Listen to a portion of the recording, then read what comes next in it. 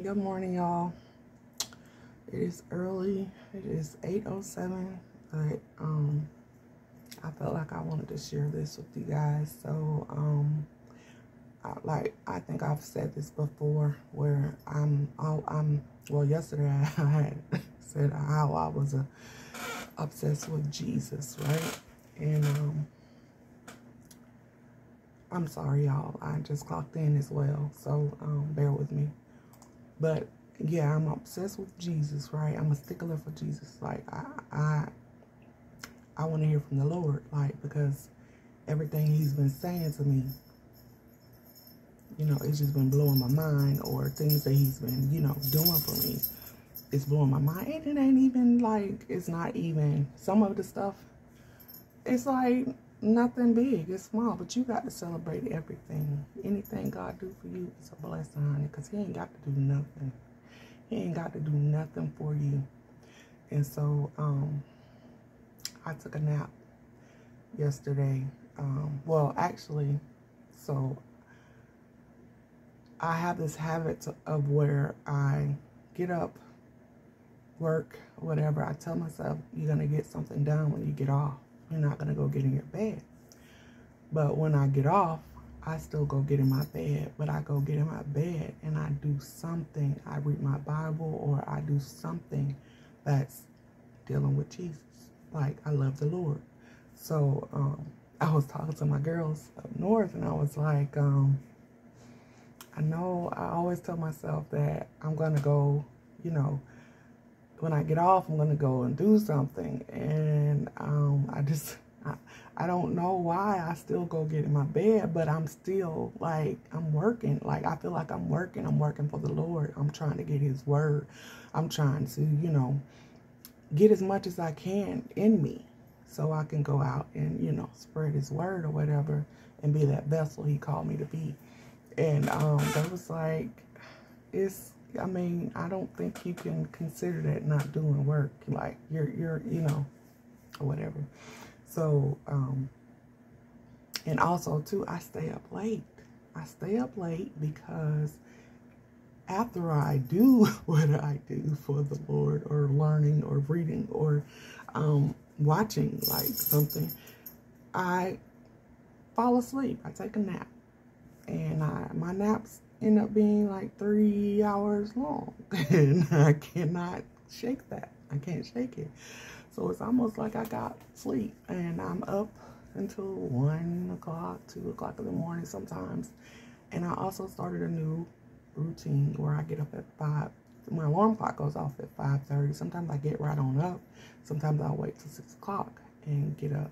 But that's when I start my meditation and all that kind of stuff. So anyways, I took my nap after. What I did was I watched Dietrich Haddon's new movie. Is called Fallen. If you haven't watched it, it's really good. It's on All Black, and it's you have to download it. It's a free trial for 7 days. So if you don't want to pay to watch it, just use the 7-day free trial and watch it. And it's really good. It'll bless you. It's actually a scene in there to where I felt the Lord. I actually felt the Lord. So I would tell you guys to watch it. But it's All Black, spelled like ALLBLK. If in case you guys haven't heard of the app or whatever. But I watched that, and it was really good. So I was going to read my Bible afterwards, but I ended up falling asleep. And I woke back up, I want to say it was around, maybe 10 something, almost 11 o'clock. And I had wrote down some movies that I wanted to watch, like The Passion of the Christ. I watched that a long time. Well, I started watching it, and I ain't ashamed to say I fell asleep.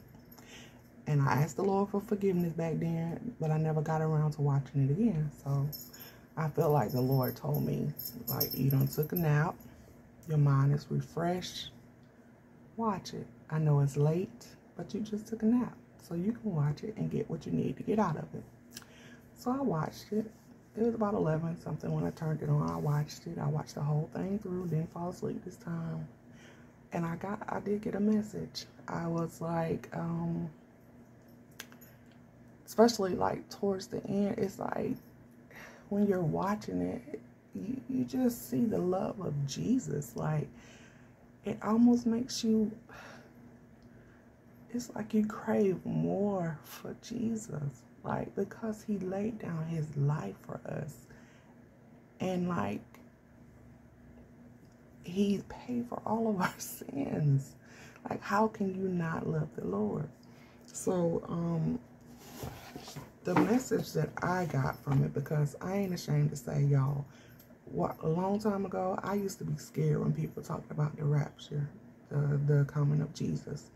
And, you know, in this Passion of Christ, it's talked at the end, the guy, he talks about how the second coming of Jesus, he's going to come on a white horse or whatever.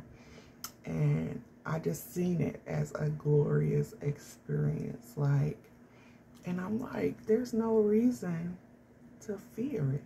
Like, there's no reason to fear the second coming of Jesus. If you're following him and you love the Lord and you believe that he died for our sins, there's no reason to fear the second coming of Jesus.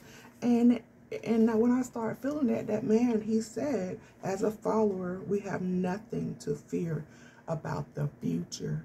Nothing to fear. So I just say to you guys, don't put fear in your heart. Don't go around fearing nothing but the Lord. Because, I mean, he is a jealous God. Like, the Lord and the God, you don't want to mess with him.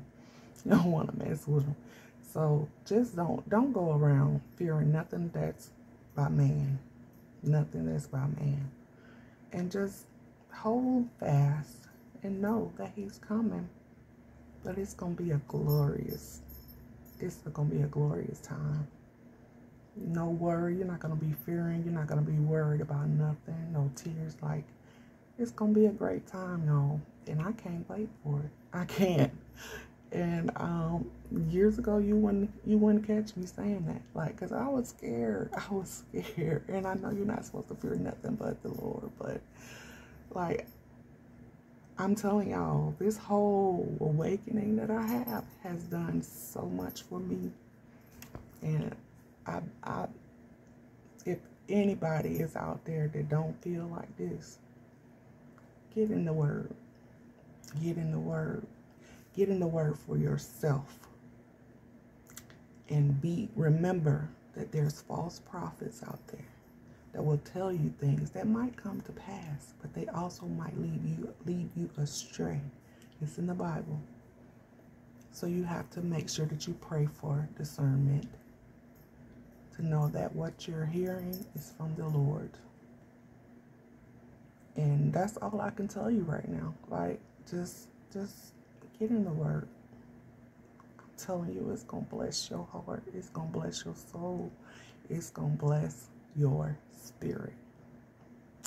So I have to get to work, you guys, but I just wanted to share this message, and I hope that somebody gets something out of it. God bless y'all.